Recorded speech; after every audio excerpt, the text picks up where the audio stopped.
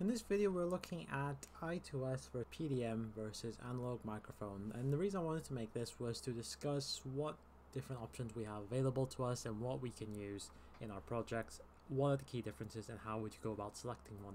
I recently got a PDM digital output microphone and I wanted to illustrate what was the steps I went through to discuss this as well. I'm going to be using this in a project of some sort.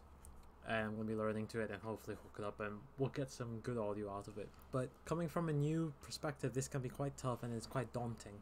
So if we step through this, as we all know, the analog microphone, it produces a continuous electrical signal. It's easy to use, it's typically low cost.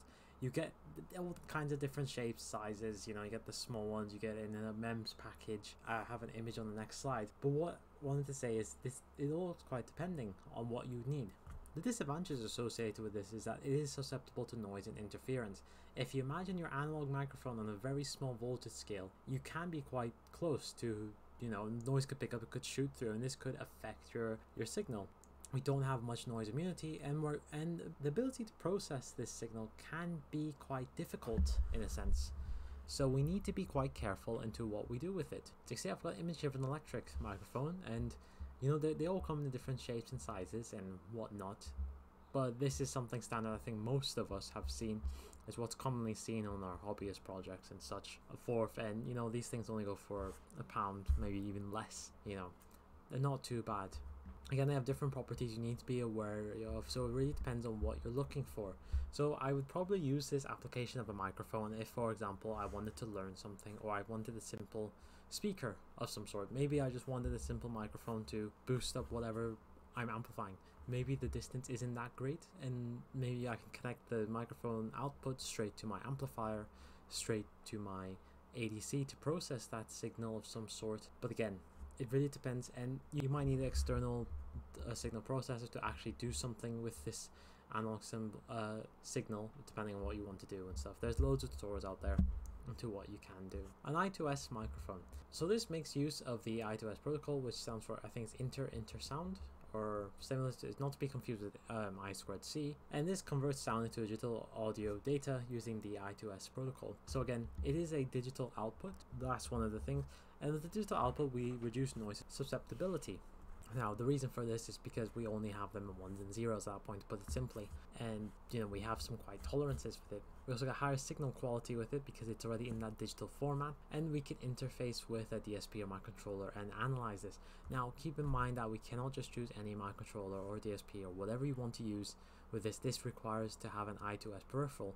So an ESP32 does have an I2S peripheral. Some versions of the STM32 may have an I2S peripheral on them. It's really up to you. You need to be careful and look what you're looking into. These are typically more expensive and they consume more resources and power. What do I mean by this? It is because we have actually 3 lines. So we actually have the select, the clock, and the output. As well, we have a word select over here, so maybe you get 4 lines depending. And there is a word shift, so depending on, I believe it's the left or right, if you have 2 microphones or maybe using a speaker of some sort, you have the clock signal and you have the output of your data. So at 3 it would be the bare minimum. So it really depends on your board, and typically these use up a bit more power than our next one, the PDM, which we're going to look at. So it's really quite dependent on what you need on your project. These, I would probably say, are quite more common, and that maybe people are a lot more aware of them compared to PDM. It's the same thing with PDM microphones. They convert a sound wave into a digital bit stream. They have a digital output.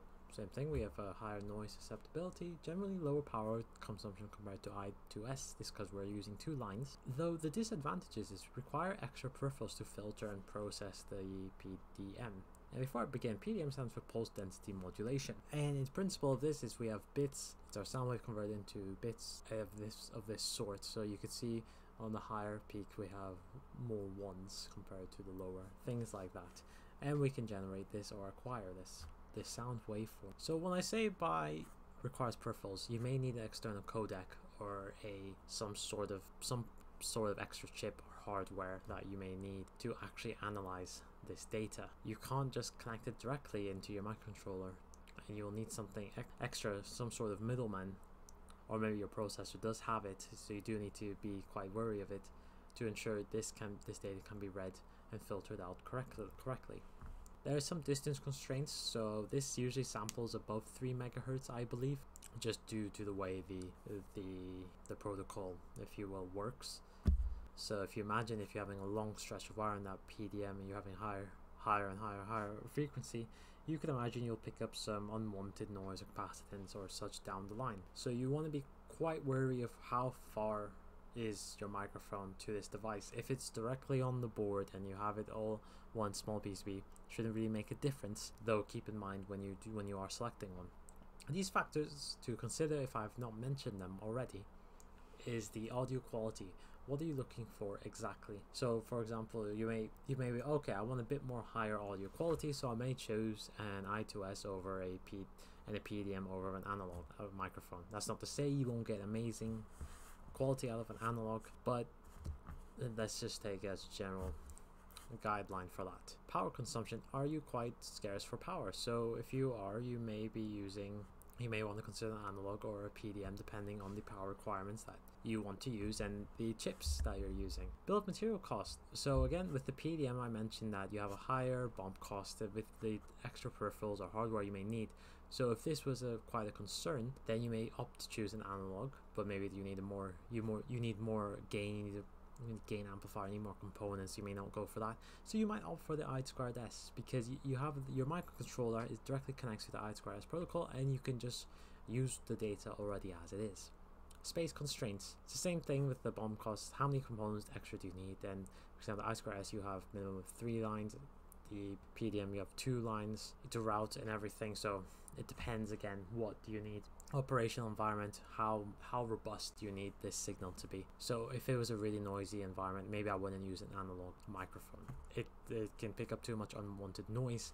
I'd probably opt for a digital microphone instead. So things where noise immunity and signal accuracy are critical, I may just choose an I2S microphone or PDM microphone, or maybe if I need power efficiency, I'll go for a PDM microphone. But again, it all comes down to budget cost. How much does your project actually allow for you to choose? Is it quite critical? And everything's just a trade-off in the end. So it's really quite dependent, and as much as I hate to give this answer, as much of engineering is that it's quite dependent on your application with budget, power, constraints, and whatever you're familiar with also. If you're more of a hardware expert, you may be more familiar with an analog approach. If you just want to avoid programming the ones and zeros, you may even you'll still go with that analog approach. But say you're a bit more comfortable, you have someone external who can program the firmware, software, whatever, then you think, okay, this makes sense to choose an I2S or a PDM microphone instead, because I can do the hardware, I can do the PCB layout and whatever, and I have someone else externally who can program these for me, and therefore I'm not forced to go down the option of just a purely analog sort of device. That's all I wanted to cover for this, and to discuss what is the summary of between choosing I2S PDM analog microphones. There's a lot of good information out there on the protocols themselves if you really want to get into the nitty-gritty of it all. So I highly suggest having a look around and taking a look, and if you do find one you like, look into the protocol itself, or if it's just analog, understand the microphone's construction. It will help you deeply understand into what you need to do and how maybe your signal will be affected by it.